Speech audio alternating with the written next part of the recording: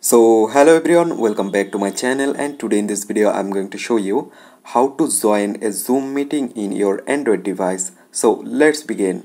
So first of all, you just need to open your Zoom.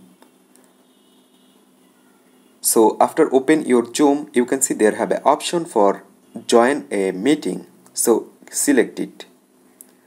Right now at the first option you can see meeting ID.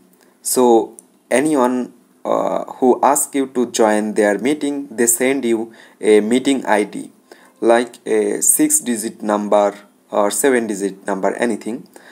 You just need to copy this meeting ID and put it here like 25780.